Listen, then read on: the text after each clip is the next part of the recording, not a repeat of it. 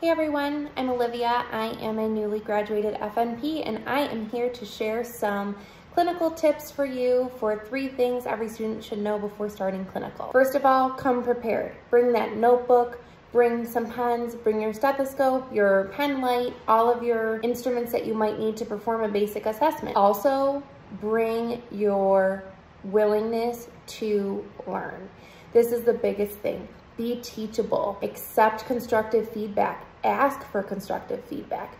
You get out of clinical what you put into clinical. So really show up, be present, show that you're appreciative of your preceptor, that you are ready to learn and willing to do things to help your preceptor. Maybe drafting notes or patient instructions for discharge, or doing things that maybe seem a little bit like menial tasks really go a long way.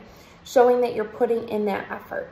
Show up on time, be professional, bring your A game, bring your brain. Many of you are working, many of you are showing up with other, family commitments and personal commitments.